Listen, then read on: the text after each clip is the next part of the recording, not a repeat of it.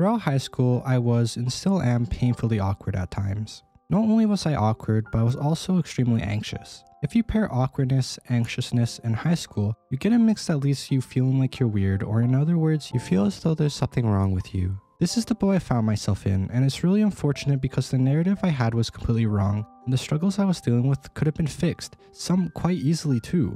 All I needed was a simple perspective change, while other struggles required a bit more effort. My goal with this video is to be the voice for you that I wish I had heard when I was younger, that I needed to help me realize that I was actually normal and that I could fix the aspects of my life I was struggling with just by changing my perspective. Firstly, I just want to establish what normal is, or what not being normal is. Normal is a word that we use to describe pretty much any aspect of life, behavior-wise, from thoughts to what we look like. Normal really just means the majority of people follow this behavior. It doesn't actually have anything to do with right or wrong or good and bad. A really good example of behavior that is normalized in our society despite being bad for us is the consumption of alcohol. The good news is that alcohol consumption may not be the norm soon, as millennials are said to drink less than the generation before them, and now Gen Zs are drinking even less than millennials. Smoking also used to be the norm, but once people realized that they were puffing on an addictive death stick, the appeal started to decrease. On the opposite side, something that is on the rise is anxiety, as 1 in 3 adults will deal with some sort of anxiety disorder. Now this could be for many reasons, as the stigma around mental illness is fading and more people are being diagnosed and treated. So this could be both a good and a bad sign, but things like housing affordability and other stress-inducing issues seem to only be getting worse in certain areas, leading to more anxiety. But like I've said, normal doesn't always mean good. We associate normal with good because we as a species chronically desire fitting in with the tribe. This is why things like peer pressure can be so strong. Of course, fitting in can be hugely beneficial, but it can also be a negative, so keep that in mind. So now that we know what it means to be normal, I'm going to tell you a story about a younger me trying to navigate through high school. Like I said, in high school, I was quite awkward and dealt with a lot of anxiety. I would often keep to myself if I could, tending to be more quiet. As you would expect, I absolutely dreaded any form of public speaking, whether it was presentations or being called on in class. While the fear of public speaking is very common, I wasn't aware that the amount of anxiety I would face when it came to doing it was actually normal. I had one class where it was very common to be called on at random at any moment. This made it a class I would dread attending. I spent every second in this class while listening to lectures, mentally preparing for the possible answers to the questions just in case I may be called on. At first this may seem like a good thing, right? It means I'm paying attention. Well, not quite. I would skip ahead of where we were in the lecture to prepare for the possible answers in the future,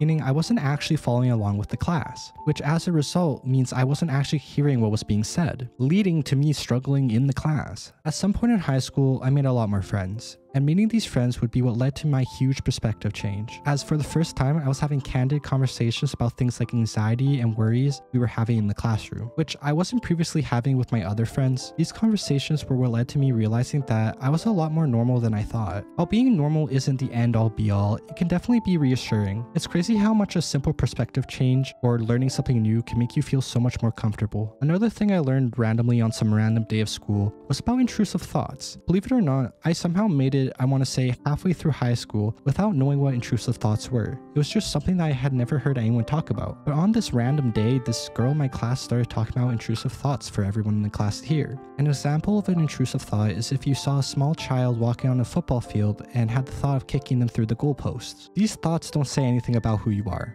as we have thousands of thoughts a day, so it's incredibly silly to get hung up over one slightly disturbing but funny thought. Now obviously, if these thoughts are persistent and you have an urge to act out these thoughts, you should probably talk to someone, preferably a professional. So I, like everyone else in this world, would occasionally have intrusive thoughts. I used to think that this meant there was something wrong with me.